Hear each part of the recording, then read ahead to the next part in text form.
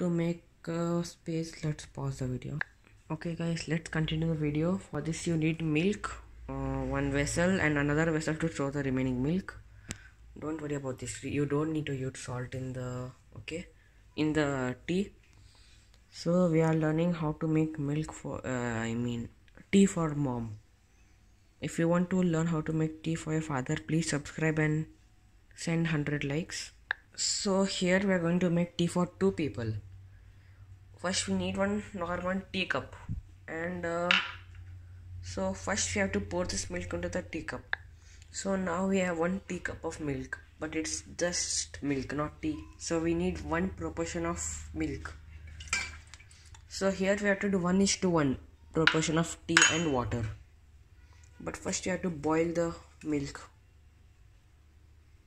Let's keep to boil. Fail. So that was a fail, and there was thankfully no injuries. We have replaced the lost milk, which was only 5 drops, like this much size. Okay, let's continue. Now we have to light up the stove. Now we'll wait for the milk to boil, then we'll add in water.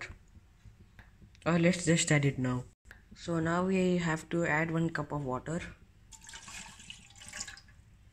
We have to let it boil. After it boils, I'm going to be back again. So now we'll add 2 teaspoons of tea powder. 1 teaspoon.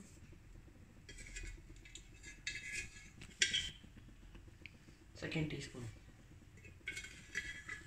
Little bit. Next we have to add sugar 2 times half teaspoons. That is like 1 teaspoon. 1 and 2. Wait. 2. Just for extra safety, let's add a little bit more. So now let's stir it up a bit.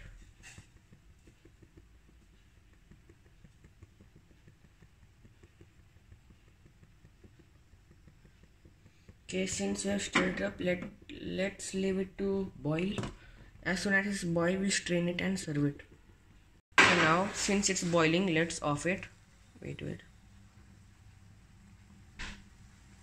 Okay, 3, 2, 1. Now since it boiled, let's use a strainer. Now let's add a bit of tea using the strainer.